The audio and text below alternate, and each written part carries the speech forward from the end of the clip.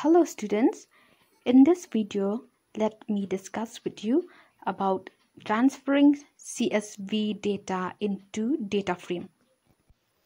A file with the CSV file extension is a comma separated values file. A CSV file is a text file containing data in table form. A CSV is created using spreadsheet software like OpenOffice Calc, Kingsoft Spreadsheets, or Microsoft Excel. In this video, I will show on how to transfer CSV file using Excel and Spider. So before writing some codes in Pandas, now let us try to open Microsoft Excel first, and we will create a CSV file. So first of all, we will open Microsoft Office and select Microsoft Excel. After that, it will open a new spreadsheet. So we will do our work here in the spreadsheet. As you can see, this spreadsheet are in the form of tables, that means in the form of rows and columns. The alphabets A, B, C and so on, these indicates the column names, whereas the numbers 1, 2, 3 and so on, these indicates the rows. And here you can see this box which is highlighted in black. Each box is known as cell. So we will be typing in each of these cells. For example, let us try to store students' records. And in column A, which is the first column, let us store the roll number of students. And then in column B, here we have the names of the students. These are the column names. So I'm giving these names for column names for our example. And after that, we will fill the records for these columns. Next here, in column C, we have marks. And in column D are the results. So here for roll number, let me just type any number. Suppose 1, 2, 3 serially for a number of students. So let me just drag here, and all these roll numbers you can see here, I did not type, I just drag and it is auto-filling the roll numbers. Next, I'm just typing the name. So you can give any name as you wish. So these are just few examples for the student's name. I am just assuming these names. Dear students, since you already learned on how to create data frames and series in Pandas, you can try to create these records in Pandas data frame or series. Here I am creating using Excel and it is a CSV file. I will transfer this file into a data frame. So you observe this how I am doing. First, I am creating a Excel sheet and then I will save this sheet in the format of CSV. After that, I will read this file using Python Pandas. All CSV files are plain text files and it can contain numbers and letters only and structure the data contained within them in a tabular or table form. Files of this format are generally used to exchange data, usually when there's a large amount between different applications. So here in our example, we are assuming that these are the data for storing the students' records, and it is a large amount of data. And you can imagine if you write this in Python, how long will this program be in the form of data frame or series? But now in Excel, you simply type like this. So after that, you can save this worksheet and then you can read it from data frame. That means we will work with this CSV files. We are providing input through this CSV file, and then we will transfer the data between the data frames. Next column here is for the results. So for the results, I can give some students as pass, some as fail, like that. So there are two options for this example, some students as results as pass and others as fail. Now that our students record is ready, we shall save it. So you can click on File, Save, or you can press Ctrl and S to open the Save As windows as shown here. You can give the file name as per your requirements. Here I am giving the file name as Students Record. But before that, let me create the folder name CSV12. So observe this, it is in E drive. The name of the drive is E, and the name of the folder is CSV12, and the file name is Students Records. So as you can see here, the file name is Students Record, and then save as type. So here I am choosing CSV, that is comma delimited. Then press save or OK, and then your work is being saved. Now it is time for us to move ahead with our Python program. So here I am opening a new file using Spider. And in this file, I'll write a few lines of codes whereby we can read that Excel sheet or that CSV file that we already created just now. Here, let us try to load that CSV file that we created. Remember, the name of the file is Students Records, and the directory is E drive, and the folder name class or CSV12. So you have to give or to specify a correct path. So we can load this file into Pandas data frame. And while loading CSV files, the file path should be correct. That means we should check it properly. My dear students, it is not a difficult task to load CSV files to as data frames. So here first we just need to import pandas, and also we need to import NumPy. So here after importing pandas and NumPy, we will use the read CSV method, which automatically detects and assigns the first row of the CSV file as the pandas data frame header. Here in our example, our data frame name is Students Records, and then we will use the read CSV method to read those records that you already created in the form of CSV. So we will not write again the names of the students, roll numbers, marks and results here in data frame, but we can just call those records using the read CSV function. So now let us try to read the CSV file. So here pd.read CSV.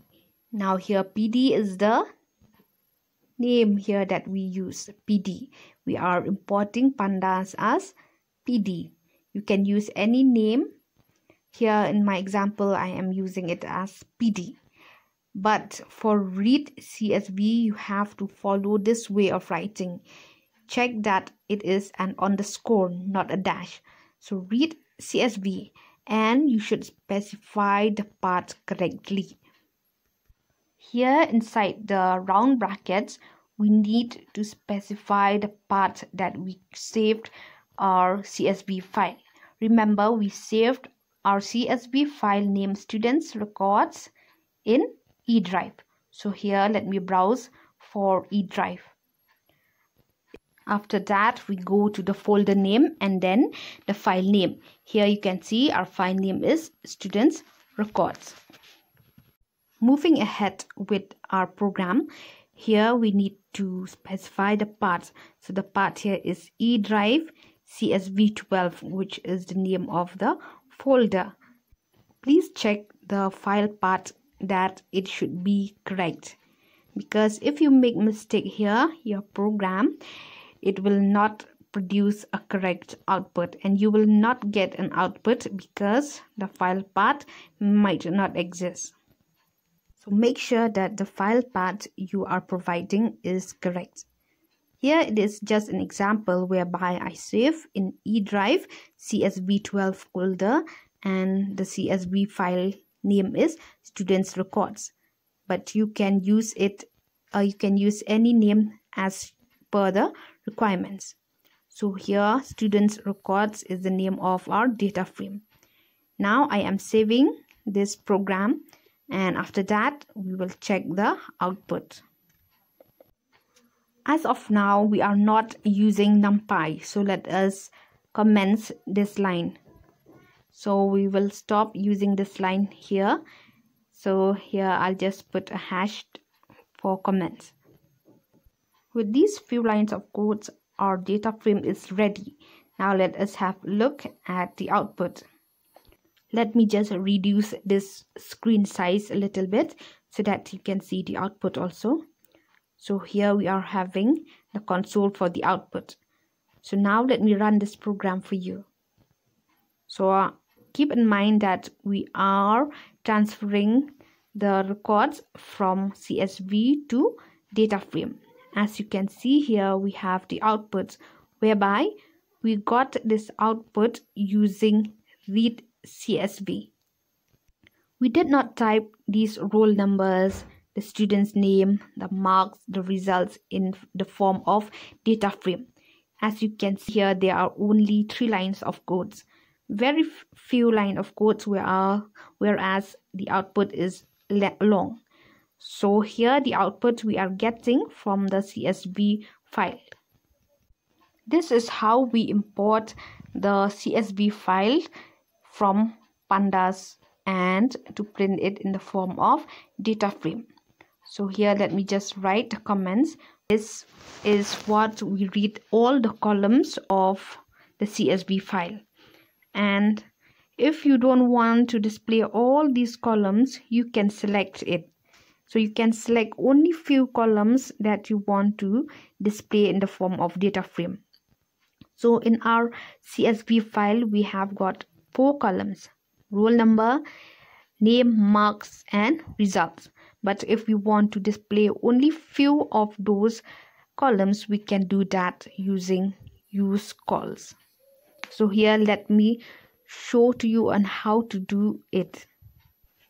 A CSV file may contain many columns, hundreds of columns, and if you want or you may need only few columns, then you can specify the columns to read into a data frame. The read CSV function supports the use calls option to read only specific columns from a CSV file.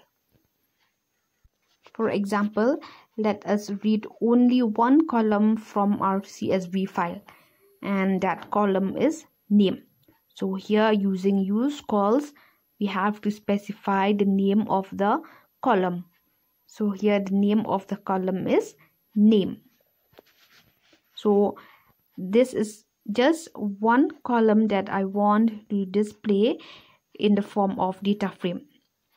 So now let us print this data frame whereby only one column will be displayed, that is name.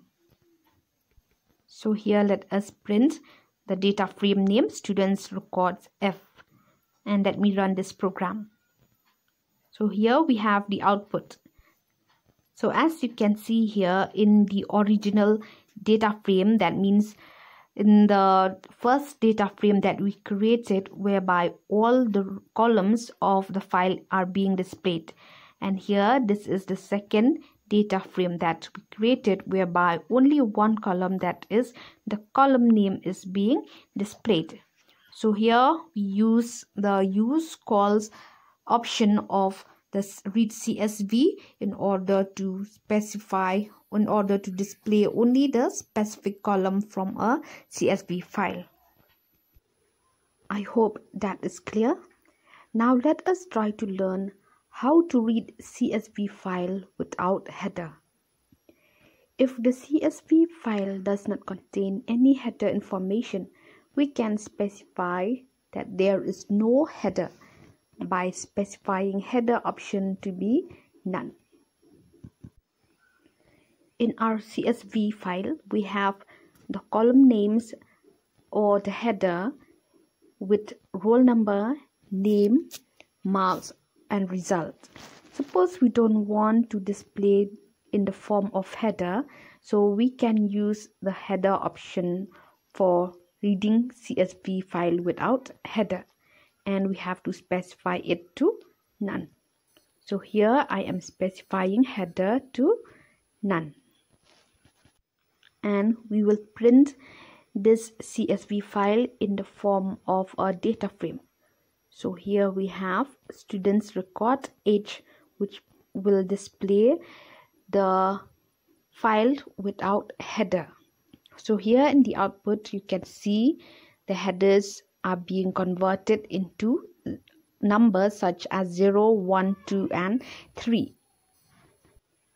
Note that if you try to read a CSV file with header information, but with header is equal to none option, then our data frame will contain the header information as the first row, as shown here.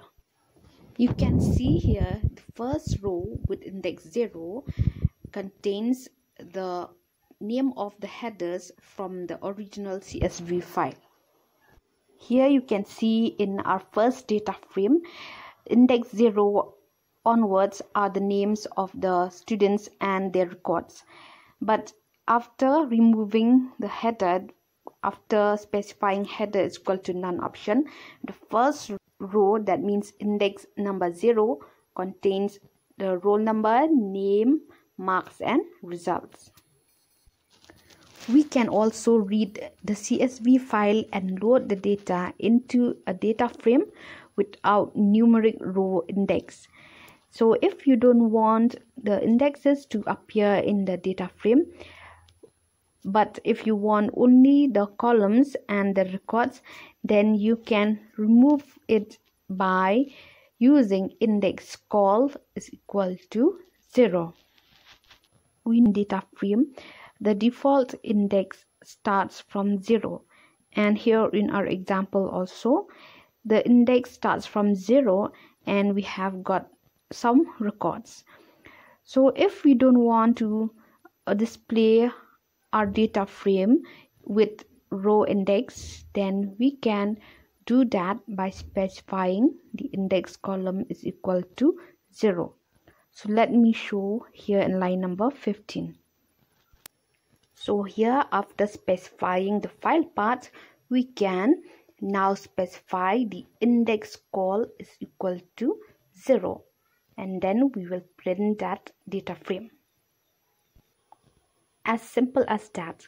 With only this line, you can now get the data frame without index. So now let me run this program for you and let us check the output. Here we have the output of our program. As you can see here, the data frame, the index, it starts from 0 till 23. This was the previous data frame, but after reading CSV file without index, the data frame will be different. Now if you look here, down here, the index starts from roll number itself. So these are the columns whereby we want to display. The row index here has been removed because we are reading the CSV file without index. What if we want to change the name of the columns? Suppose here for roll number, name, marks and results we don't want to appear, but we want to change into a new column name. So we can do that by reading the CSV file with new column names using skip rows option.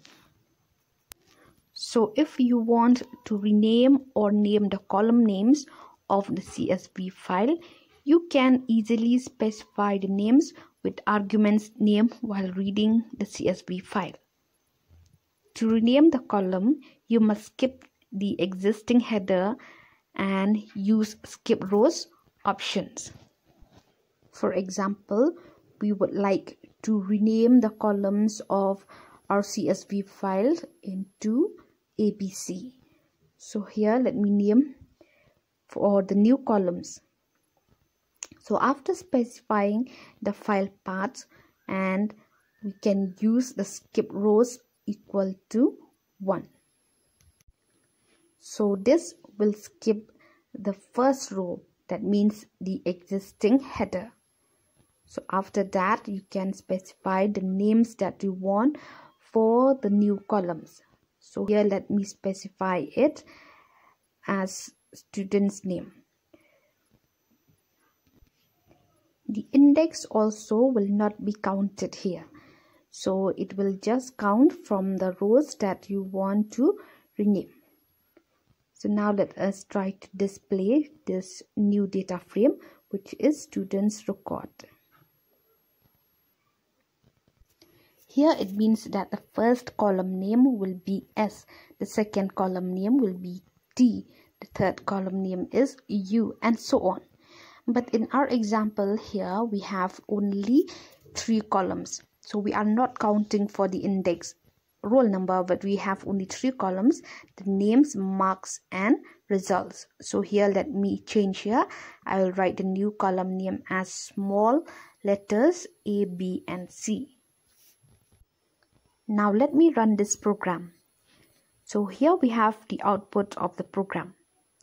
As you can see here, after reading the CSV file with new column names, here we have the columns A, B, and C. We specified the name for the new columns as small letters A for name, B for roll number for marks, and C for results. Now let me modify these column names. Let me give to capital A, B, and C, and let us check the output once again. After running the program, here we have the column names capital A, B, and C. So our students' record now have got new column names. My dear students, I hope that is clear.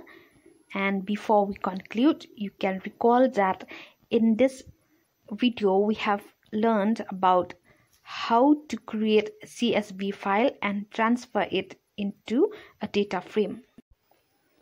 We have learned different possible ways for reading or loading CSV file. The first one is with all the columns, the next with specific column, and next after that without header. We also learned on how to read CSV file without index as well as with new column names. So as you can see here, we have learned many things, but the lines of code are very less. But if you compare with the output is very long. So this is very helpful in case you are doing your project. So this means that it is a little easy for you if you first create a CSV file in Excel and then transfer or load that CSV file as data frame. So keep in mind that first we created a CSV file using Excel. Say if your project have got a huge number of records. For example, here I am adding few more roll numbers, names, and all these records. So here you can see that the data is increasing. So it is easy for you to handle, whereby you can make changes only in the CSV file and then you just load that CSV file into DataFrame. As you can see here, we have got 59 students. So it is a little bit faster for you to do it in CSV rather than while creating a dictionary and convert it into DataFrame, or first a list into a DataFrame. So here, after running this program, you can see here that the output changes accordingly. Now we have a very long list of students. So the students records here also changes as per the requirements that you make changes in your CSV file. So my dear students, I'll stop here for this topic and we shall meet again in the next video.